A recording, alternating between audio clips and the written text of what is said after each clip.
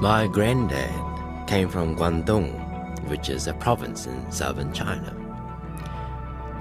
When he was young, Chinese men wore a very long braid. Another name for the braid was a queue. That's a hard word to spell, but an easy one to say. It is pronounced just like the letter Q. I don't understand why either. When I was little, one long braid at the back of the head was called a pigtail, though I'm sure a pig's tail never got as long as my granddad's. Grandad arrived in New Zealand in his Chinese-style clothes and with his long queue. It reached all the way down to his waist. He was very proud of his queue because he believed it made him strong and wise. He came on the same ship as another young man, a cousin from his village in China. Their uncle had come to New Zealand many years earlier to look for gold in Otago. The Chinese called New Zealand the New Gold Mountain. But the gold ran out, and the uncle wanted to see some of his own family again. He moved to Wellington and sent for his nephews. Everything was strange in Wellington. The people were bigger, they spoke loudly, they smelt different. Some had eyes as blue as a summer's sky, some had frizzy hair as orange as carrots, and some had yellow hair the color of straw. Grandad had heard in China that white people looked different. Their skin was as pale as a dead person. They looked like ghosts. But what Grandad did not know was how the white people would feel about him. He was going to find out. At that time in China, families grew all their own food. As the sons got married and had children, more and more people had to live off the same piece of land. Soon, there was not enough land to grow enough food for all the people.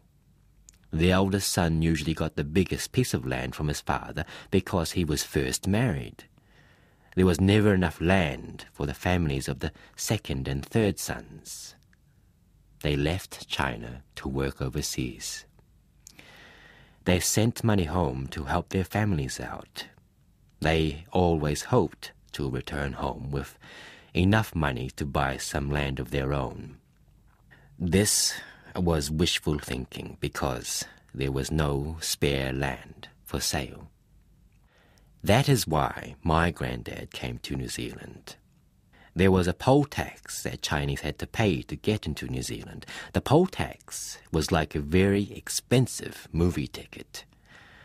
Granddad's uncle had loaned the money to him. This was a lot of money, and my granddad would have to work very hard for a very long time to pay his uncle back. But what kind of work was he going to do? In China, he was a gardener, so he knew a lot about fruit and vegetables. He used to take the extra vegetables to market where he sold them. Then he could buy salt and cloth for the family. He could do the same thing in New Zealand. Grandad and his cousin used the last of their savings to buy coolie poles. These were long wooden poles which they balanced across their shoulders. A large basket hung at the end of each pole. Grandad and his cousin would go to the vegetable market, load the basket with fruit and veggies, then carry them out to the streets to sell. They were called hawkers. They could carry very heavy loads with their coolie poles. Grandad and his cousin would take the fruit and veggies to the houses where the mothers would buy them. Apples and onions were favorites.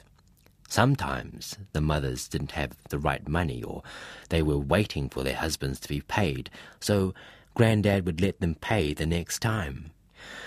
The mothers were always amazed that the two Chinese men knew exactly how much they owed from one week to the next because they never seemed to write anything down.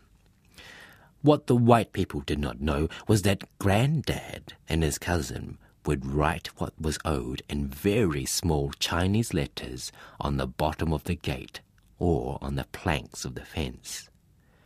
No one but Chinese could read the notes. Some of the poorer white people were very glad to have credit, that is, being allowed to pay later, because they had children to feed.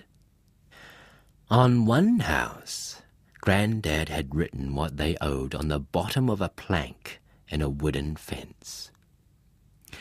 Imagine his surprise when he came back 1 week later to find that the owner had painted the fence white and covered over Grandad's numbers. It was the only time Grandad could not collect what was owing to him.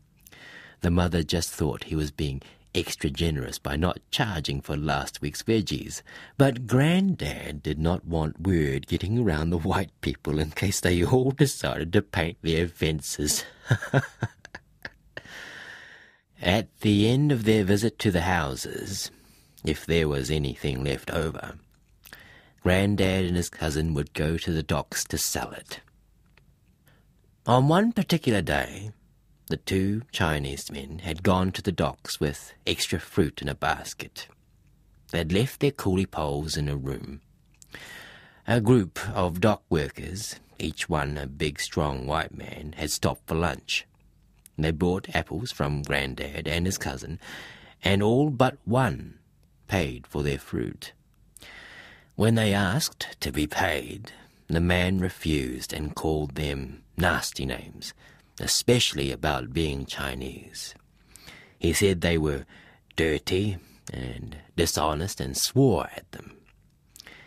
Grandad wanted to leave. After all, it was only 1 apple, but his cousin refused.